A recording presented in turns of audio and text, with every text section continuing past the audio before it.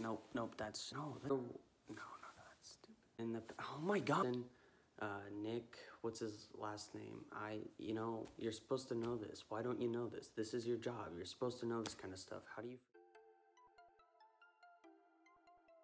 Hi, I'm Ben Singleton, and you're watching my Artist Spotlight.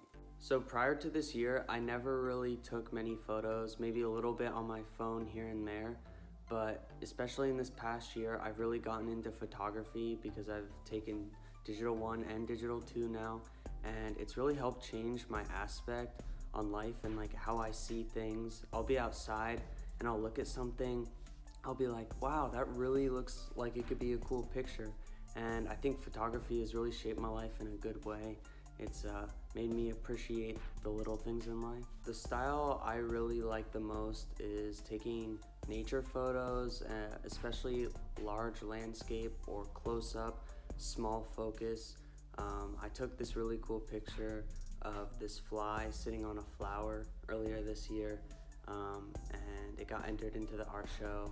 It was one of my favorite photos I've taken so far.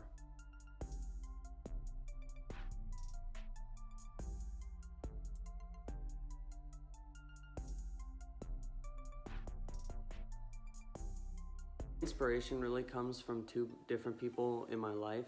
One of them being a famous photographer, Paul Nicklin.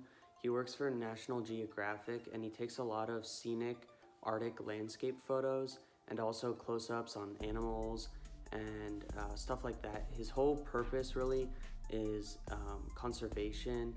He's really worried about global warming, and so a lot of his photos are dedicated to showcasing the dangers of the rising climate. The other person that's been really influential in my life for photography is my uncle.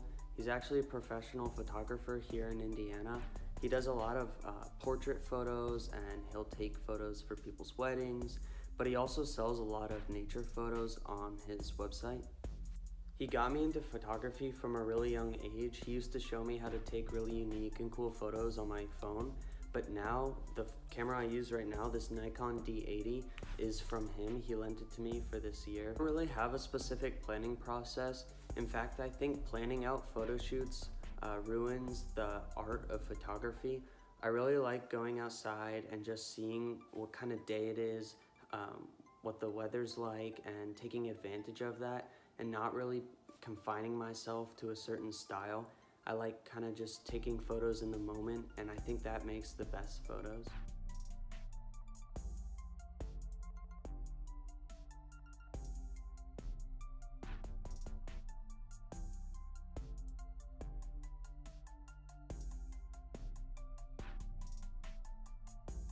When I was younger, I lived in New Jersey, and our art teacher kind of gave us free rein on the type of art we wanted to design. So I was really interested into pastel paintings and collages.